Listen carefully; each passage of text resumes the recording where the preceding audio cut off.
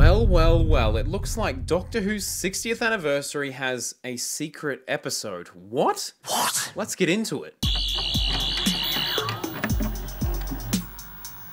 So the three specials for Doctor Who's 60th anniversary are The Star Beast, Wild Blue Yonder, and The Giggle. The Giggle is a very strange title, and I'm sure we'll talk about that later, but that's not what we're here to talk about today. Today, we are talking about Episode 2, Wild Blue Yonder. In interviews with Doctor Who magazine and everywhere else, Russell T Davies has said that Wild Blue Yonder is one of the most secretive episodes ever, and we've barely seen any footage of it. I think we saw the tiniest bit of footage within the 60th trailer when they announced all of the titles, but even the footage in those trailers showed redacted on screen, and it got all glitchy, as if us, the viewer, weren't supposed to see any of the footage, which I think is really cool. Like, they're playing into the idea that, hey, this episode, keep it under wraps. I think one of the quotes from Doctor Who magazine was Russell saying, if you could go into episode 2 without seeing a trailer or anything like that, do that, because that'll be the best way to watch this episode, because I don't think he wants any promotional material for this episode out there, although that's not a practical thing from a marketing standpoint. But anyway, from what little stuff we know, a lot of us have our theories as to what exactly this secret Doctor Who episode has in store, so let's read out your thoughts. Oh, and also while you're here, why not hit that subscribe button, please? We are trying to reach 30,000 subscribers, pretty please. I'd very much appreciate that, and appreciate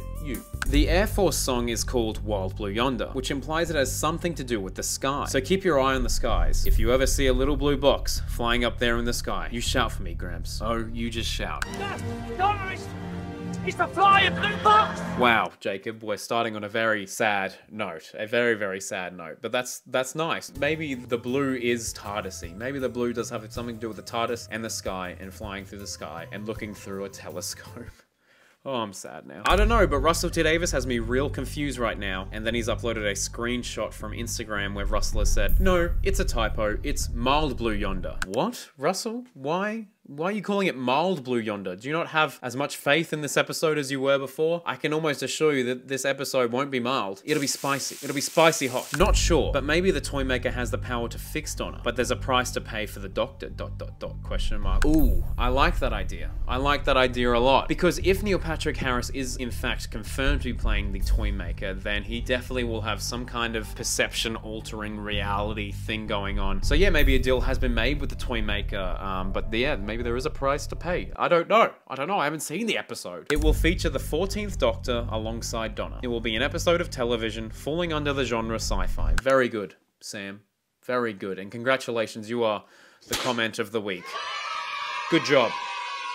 Might be a way to tackle the loose ends with the Timeless Child. Although I'd rather they focus on a bigger picture of Doctor Who rather than a relatively recent plot point, and I hope that this is not the route they take. Max, it seems like you're backing out of your own point there. But yeah, I very much doubt they will touch on the Timeless Child stuff. I know it's been a big part of Doctor Who for the last 5 years, but this is a new era. And I think Russell T Davies has said before that he likes the Timeless Child plot point, as a thing, but I honestly don't think that he will be addressing it, especially not in the 60th anniversary. But you never know. The man's wild. He is the Wild Blue Yonder. My uncle works at Doctor Who. He told me it's about how the color blue was invented. Sounds like some serious stuff. Yeah, your uncle works at Doctor Who? Yeah, well, so does my dad. And my dad is David Tennant. Maybe the Doctor and Donna are trapped inside a TARDIS, and the TARDIS might be switching between other TARDIS interiors for some reason. Maybe to show Donna that she's missed, or maybe it's the Toymaker's interference. Maybe going through the Doctor's saddest moments. Ship looks like 7B. Oh, okay, cool. A lot of people have said that this might be inside the TARDIS. Those brief clips that we saw in that trailer, it kind of looks TARDIS-y. It looks like they're on some kind of sci-fi craft. So there has been a lot of speculation that this is in fact Matt Smith's 7B TARDIS, you know, the one he had for 2013. 10 years ago, can you believe? And while yes, I think there's a very similar color palette, I'm not sure if it is Matt Smith's TARDIS. If anything, I think it could be a new TARDIS or just like a corridor they've made. But I like the idea of the Doctor and Donna being trapped inside the TARDIS, because I think one thing we do know about this episode is that there was no public filming for it, which means that everything took place within a set, within a built set at Bad Wolf Studios. So is that set multiple TARDISes? Maybe. Maybe a return to the edge. Certainly something secretive that required a lot of green screen surrealism. Russell T said that there still hadn't been a single piece of footage released from this episode, and he wants to keep it that way until he airs. Yes, I think that's referring to the interview he did with Doctor Who magazine where he said that, look, I don't want people to see anything until the episode goes out, which makes me excited, and I think Russell's cooking. Let him cook.